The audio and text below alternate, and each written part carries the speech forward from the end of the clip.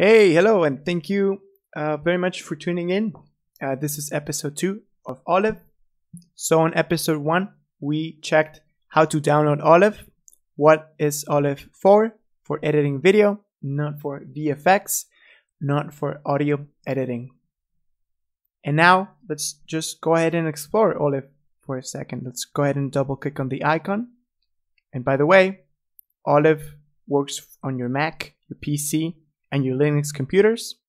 So if at any point I say like click the control key and you're on a Mac, just hit command instead of control.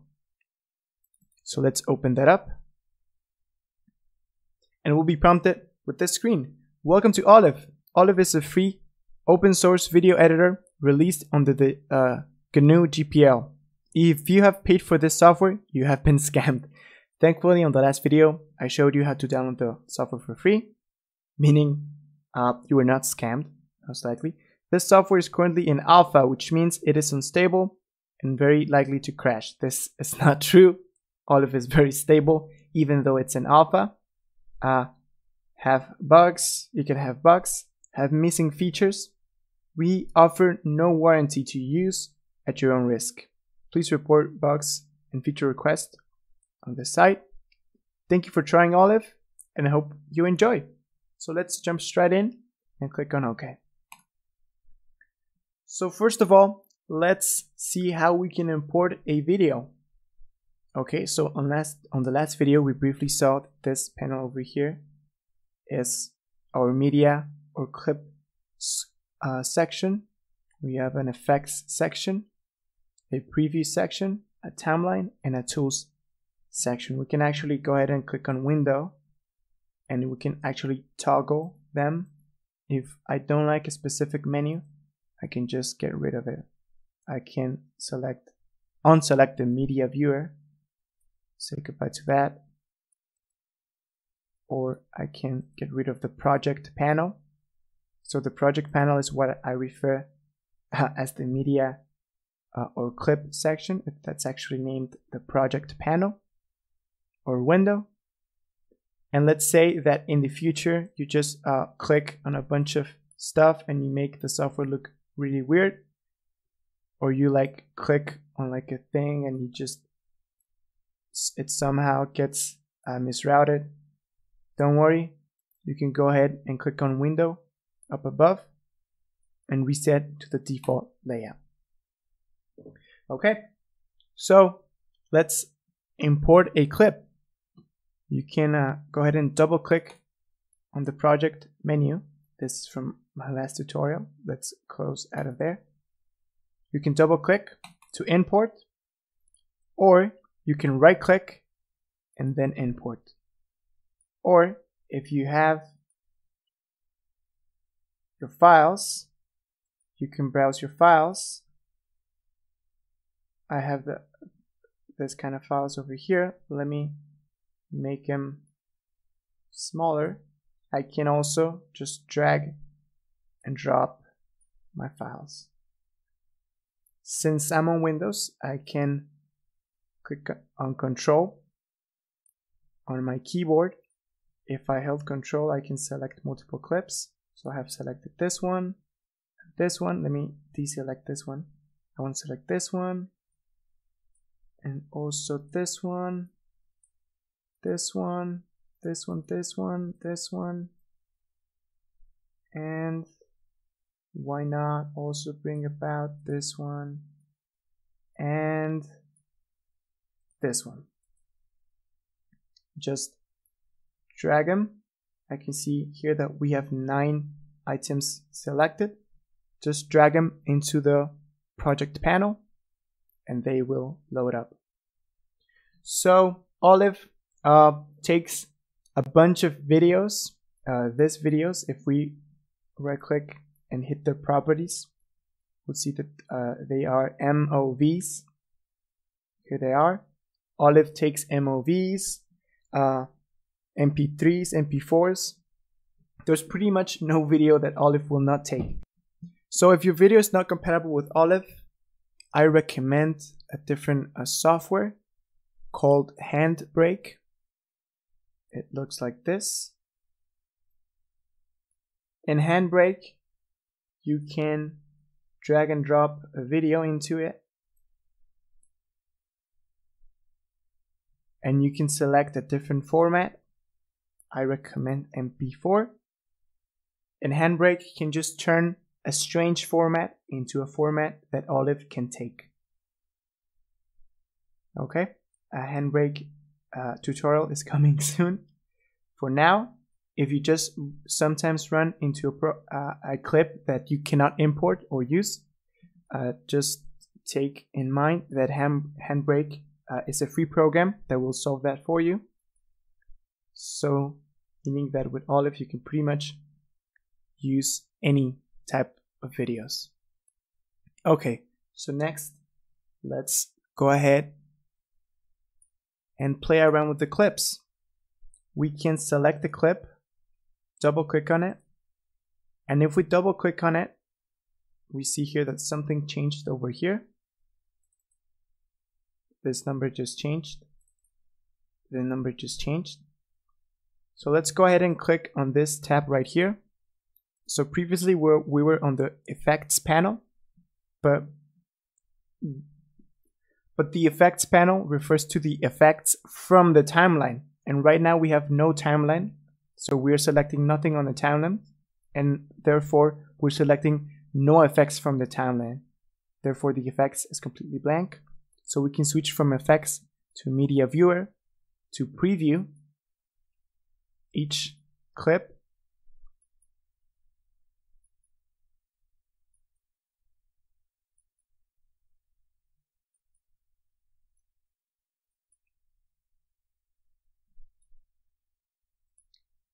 Okay, so far we have just selected a bunch of clips, but we have nowhere to place them because we don't have a timeline.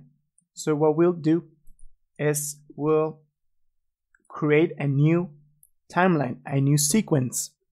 So I'll just go ahead and right click and let's create a new sequence. And this is the part where most of you can get confused or lost. There's a bunch of numbers that you might not understand, like the frame rate, aspect ratio. There's a sample rate. I have no clue what that is. Interlacing.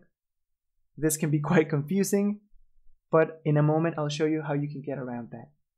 So on the new sequence, in the new sequence panel, the main thing that you wanna do is select a preset. So here you can select if your video will be HD, Full HD, 720p, 480p, and so on. There's a bunch of things for more specialized scenarios, but most likely you'll be uploading to YouTube. If you'll be uploading like a video to like YouTube, you can choose either 1080p or 720p. Okay, let me choose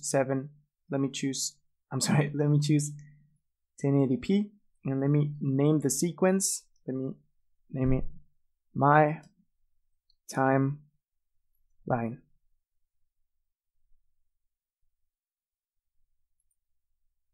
And now we have a timeline. And now that we have a timeline, you can see that it's now showing up here as My Timeline, and we can drag like a clip into our newly created timeline. That's cool. But there's something that you must super keep in mind. Okay? So the timeline, you can see here that it has settings of its own. So the timeline has like a frame rate. It says rate 29.97, and it has dimensions 1920 by 1080, audio frequency, and audio layout. And you may see that not all the clips are the same. For example, this one has audio channels stereo, audio frequency of 48000, and this one has, let me check, audio frequency of 480. Okay, so they do match. They have the same audio frequency, the same audio layout, the same frame rate, and the same video dimensions. If you compare them, they match. But what happens if one of your clips does not match? Let's say that this clip does not match. If this clip does not match, you will see something like this. If you import a clip that does not match, the video will be smaller because your timeline is this big, but your video is this big. So when you mix them up, because the timeline is bigger, you will see a black screen behind your video. On the other hand, maybe your timeline is too small. Instead of it being too big, maybe your timeline is too small, and when you import a video, it might look like this. And this is because the video is bigger than your timeline, and this can be quite a confusing mess. In the past, you had to make sure that all your clips are at the same frame rate, the same height, the same resolution, the same audio, everything. But now Olive makes it easier for you. So instead of just creating a new timeline like this, a new sequence like this, and choosing the settings on your own, because maybe you record with two different cameras and the two different cameras have different settings, it will be a super mess. So I recommend just, instead of creating a new timeline, you can just choose one video and drag it to the timeline section. And by doing that, Olive will automatically match the settings for you. Meaning that if you do this, if you just take one video and you drag it, you will never run into a scenario in which the timeline is too small or too big. It will always match. And of course, what I just done, I have go ahead and undo. We can undo and redo with those buttons, or with your keyboard with Control or Command Z. So when you import a clip into the timeline, make sure to straight away switch from Media Viewer to Effects and select the clip. So the main thing that you need to take away right now is what can you edit, what can you change, and what can you not change. So on the effects, there's a bunch of numbers, yellow numbers. Everything that is yellow, you can change. You can change the position by clicking on it and selecting a number. Let me type a number at random, and it will change that. You can change the volume of the clip. You can choose a random number, and you can change that. You can also pan and choose a random number, and that is now panned. You can also change this number, and that way you can edit things. You can also edit this number, and it will change everything that is yellow. You can edit, but let's make something super clear. If you click and hold on a yellow text, click. So let me bring that super close to the microphone. So click and hold. I'm still holding on. You can move left to right, and you can make the value go up or the value go down. When you release your mouse, that will be done. And there's also a few things that you need to do, that you can do. So you can either edit some things just by playing with the numbers, by clicking, holding, and dragging, or you can just go ahead and click on the preview and move it around.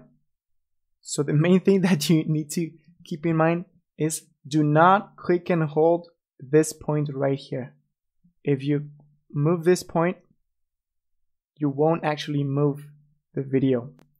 For you to move a video on the preview panel, click anywhere else but the center.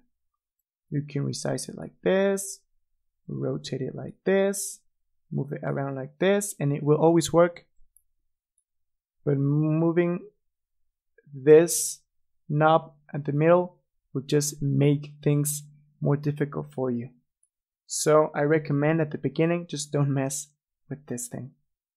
Okay, so today we learned how to import clips, that you can import tons of clips.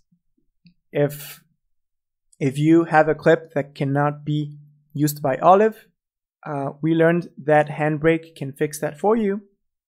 And we also learned how to manipulate numbers by clicking and dragging. And there we go. I'll see you in the next tutorial.